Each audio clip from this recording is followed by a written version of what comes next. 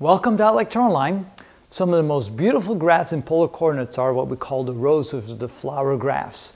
And I particularly like them very much. It's just really neat. When I saw those the first time as a student, I go, wow, that's just absolutely amazing. How does that really work? So here we're going to give you the general shapes and how to figure out how to graph them. Of course, everybody knows how to graph them on a graphing calculator, but it's kind of nice to see how it's actually graphed manually like this. So we're going to graph these four equations. R equals 3 times the cosine of 2 theta, R equals 3 times the cosine of 4 theta, R equals 3 times the cosine of 6 theta, and R equals 3 times the cosine of 8 theta. So what we're going to end up with is we're going to get like a leaf format of a flower, so to speak. The distance from the origin to the end of the leaf is going to be determined by this number right here, by this constant 3. So if you draw a circle of radius 3 all the way around, then the leaves will end up hitting that circle like that. So that's how you determine the size. And the number in front of the theta will determine how many leaves you have. And the way to work that is the number of leaves you end up with will be twice the number that you see here. So this will end up with 4 leaves, this one will end up with 8 leaves, this one will end up with 12 leaves, and this one will end up with 16 leaves. So that's how you determine it. And where the direction of the leaves will be, well, with the cosine of the function, remember when the angle is 0, the cosine of 0 is 1, so r would be equal to 3 in that case. So for a 0 angle, the first leaf for the cosine will be in the positive x direction, or to the right in the horizontal direction. And the number of leaves you're going to have is simply going to be twice the number here. So what you're going to do is you're going to take 360 degrees and divide it by twice that number, 2 times 2, which is 360 degrees divided by 4, which is 90 degrees. That means you're going to have a leaf every 90 degrees. So we're going to have one here, one there, one there, and one there. And that's how it's done.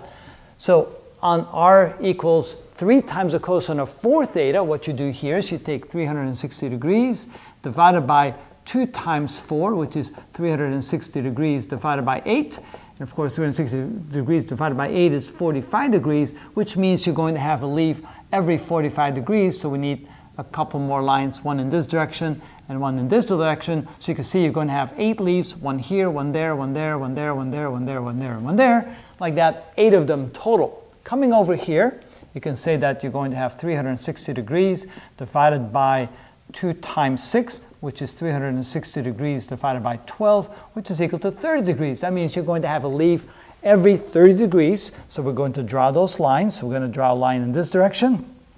That's 30 degrees away from here. Draw another one in 60 degrees. Of course, we have one at 90 degrees. So we continue in this direction, continue in this direction. We do the same over here.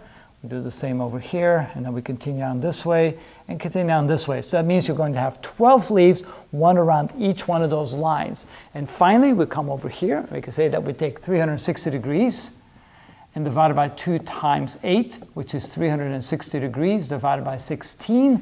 And let's make sure I get that right. 360 divided by 16, that would be every 22.5 degrees. So that's equal to 22.5 degrees. So let's first put in the diagonals like this. This is 45 degrees this way, 45 degrees this way, and then we split each one of them up in 22.5 degree lines this way, 22.5 degree lines this way, a 22.5 degree line in this direction, and a 22.5 degree line in this direction. So now we have 16 of these lines. Each one of them will have a leaf of the graph on it. So let's try this one first. Again, when theta equals 0, cosine of 0 is 0, so 3 times, cosine of 0 is 1, 3 times 1 is 3, so go 1, 2, 3, and so we have the top of the leaf. And what happens then is the leaf will look like this, come through the origin, will go like this, and again it'll hit the point r equals 3, will come like this, and we'll go around this graph, will come like this, and we'll go around that graph, and then come back this way, go around this graph, and there you go. That's the graph representing r equals 3 times the cosine of 2 theta, where the distance to the top of each leaf is equal to 3. Of course, if this was a 4 or 5, then of course the leaves would be bigger. That's how we do that. So here we do the same thing now. Instead of only having 4 leaves, there we'll have 8 leaves. So again, starting with theta equals 0, cosine of 0 is 1, so r equals 3. So we start at this point 1, 2, 3 over here.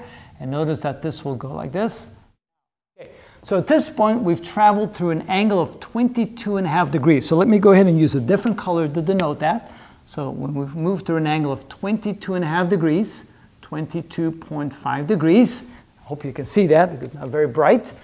At that point, we come back to 0 because 4 times 22.5 degrees is 90 degrees, and the cosine of 90 degrees is 0, so r should be 0. So that would be the first portion, the first leaf. Now, what happens when we go to the next 22.5 degrees? So when we get to 45 degrees, we go back to 0, because 4 times 45 degrees is 180 degrees. That would be in minus 1. So when we get to a 45 degree angle, we're at negative 1 times 3, which puts us right over here. So that means the curve continues and ends up over there at an angle of 45 degrees. So when we go another 22.5 degrees, so now we go through another, that would be 67.5 degrees. So we add another 22.5 degrees. Then 4 times 67.5 degrees is 270 degrees. Cosine of 270 degrees is back to 0. So that means we come back over here. And so you can see if you continue this pattern, then this pattern will look like this, come around, will look like this, come around, will look like this, come around, will look like this, come around, like this, come around, like this, come around, and finally completes the circle like that. Now, to be accurate, of course, all the lines should go exactly to the origin. I didn't quite manage that, but at least you get the general shape of what that looks like when we have 3 times the cosine of 4 theta. You should have 8 leaves. The distance to the edge of the leaf is 3 in each case. That's determined by this number, and that's how we graph that. All right, to understand how to graph this one right here, r equals 3 times the cosine of 6 theta, it's probably a good idea to build a table of values. So let's try theta, 6 theta, the cosine of 6 theta, and see what we get. So at 0 degrees, of course, 6 times 0 is still 0, and the cosine of 0 is 1. And of course, 3 times that would be, so 3 times the cosine of 6 theta, that would of course be 3. Now let's move through an angle of 15 degrees. If we go through an angle of 15 degrees, 6 times 15 is 90 degrees. Now we're back to cosine of 90 is 0, and that would be 0. If we now go to 30 degrees, 30 times 6 is 180 degrees. The cosine of 180 degrees is minus 1, and that means we get minus 3. And I think now you see the pattern of what's going to happen. So at 0 degrees, 1, 2, 3, the graph is right there. 3 times 1 would be 3 right there. At 15 degrees, if we go through an angle of 15 degrees, which is right here, that's an angle of 15 degrees, then we get back to 0.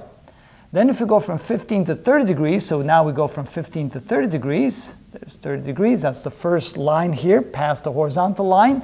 Now 6 times 30 is 180, the cosine of 180 is minus 1, and therefore 3 times that would be minus 3. So when we're pointing in this direction, we'll have an r value of minus 3, which puts us over here. So that means the leaf continues on this way. It will then complete like this. So now we've gone through an angle of 45 degrees, because 6 times 45 degrees is 270 degrees, which puts us back to cosine of 270 is 0, which makes this 0. So now we've moved through an angle of 45 degrees, which is right over here. We're back to 0.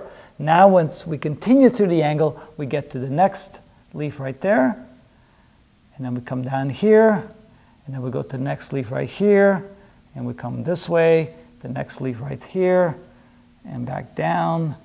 And now we go to the next leaf right here, and back down, the next leaf right here, back down, the next leaf right here, back down, the next leaf right there, back down, the next leaf right here. And you can see how that slowly works its way through this way, and finally we complete over here, and that's what that graph will look like. That is a graph of r equals 3 cosine of 6 theta, and there should be 1, 2, 3, 4, 5, 6, 7, 8, 9, 10, 11, 12 leaves all the way around. Wow, what do you think that one will look like?